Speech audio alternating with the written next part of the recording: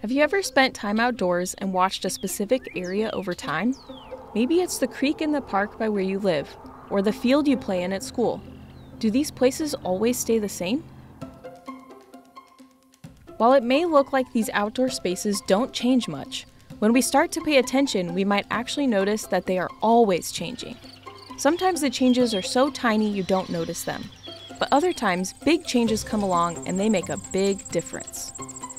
One habitat in Nebraska that goes through lots of changes is a wetland. Sometimes they are flooded, while other times they are dry and the soil is cracked. Imagine if you lived in this type of habitat.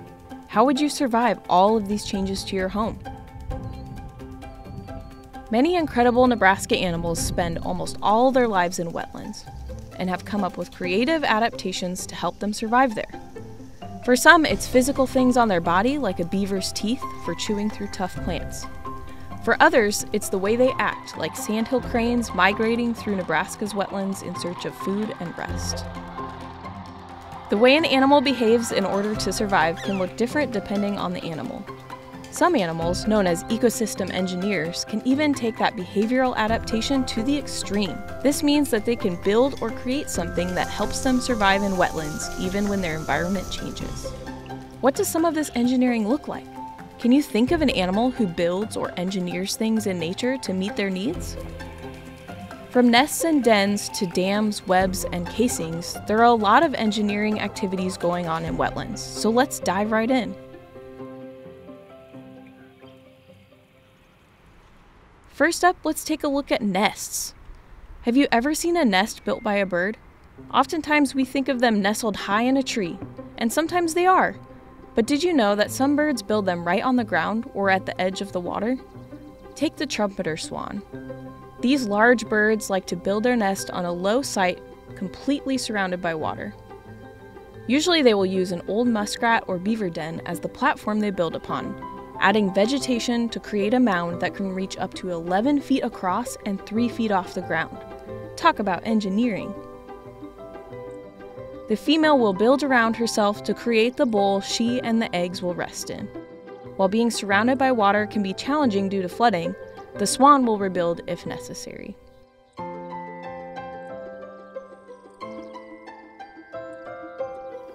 Another engineer that builds its nest high above a wetland in the trees is the great blue heron. The male gathers sticks and brings them to the female, who then weaves a platform into the branches. These nests can withstand high winds and are usually built in groups called a rookery. At all levels, birds are building amazing structures in wetlands that can withstand the elements.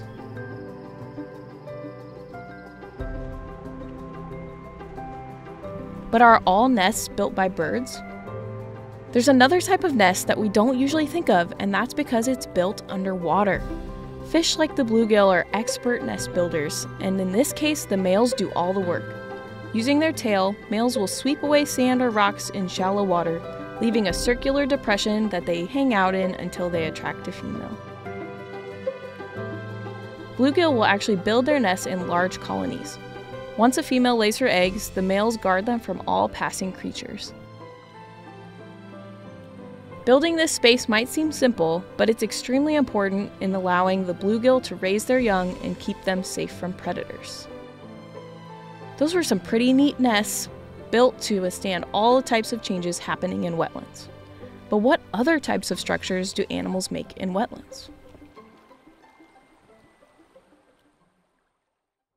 Let's take a look at lodges and dens. This next animal engineer is well known for its ability to actually cause the changes we often see in wetlands. Beavers.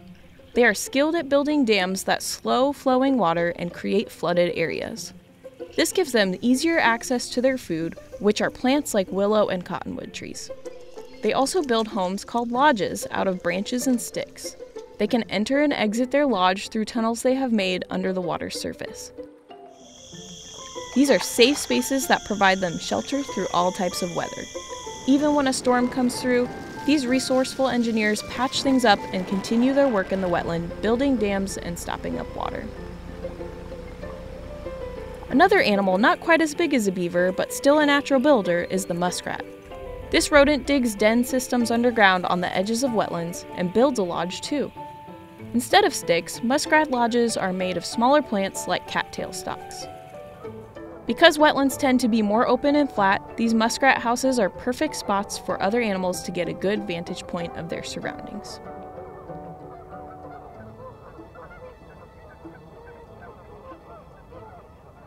Yet another den-building mammal is the North American river otter. This playful predator hunts underwater for its favorite snack, fish.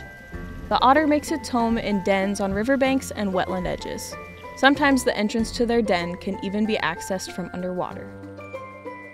They'll even take advantage of abandoned burrows left behind by other animals.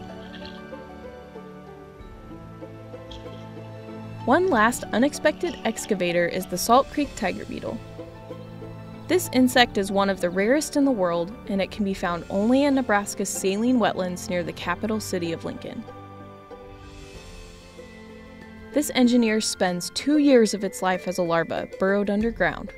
Towards the end of this time, it becomes a pupa, like a cocoon, and finally emerges as an adult. This is called complete metamorphosis, just like a butterfly life cycle, but underground.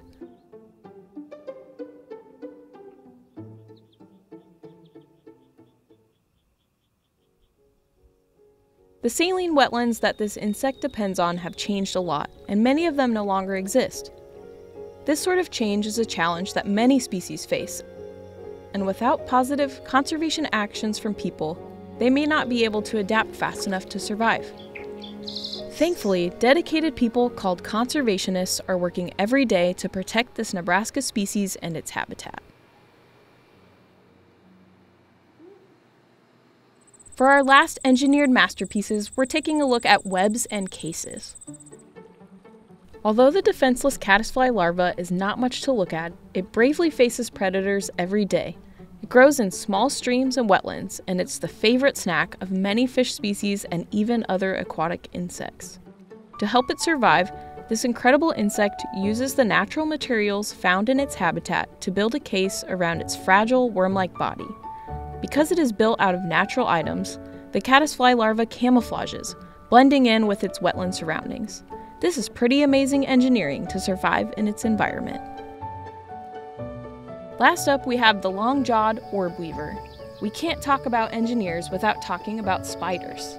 This arachnid is fondly called the stretch spider because it likes to sit with 2 pairs of legs stretched out in front and 2 behind while resting.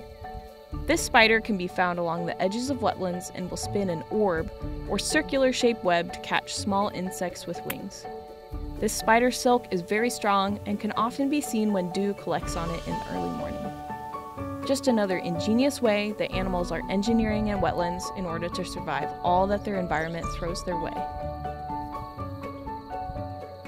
Wow, those were some incredible acts of engineering, and we barely scratched the surface. I wonder, do any of these animal engineered works sound familiar? Have humans implemented any of these types of engineering for our own purposes? What can we as humans learn from these wetland engineers? Next time you're spending time in nature, and especially if you find yourself near a wonderful wetland, look for these amazing animal engineers and the structures they have built. Animals all around us may look and act very differently than us humans, but they're still capable of creating incredible homes, structures, and other useful features that support their survival in Nebraska's ever-changing wetlands. Get out there and see it for yourself.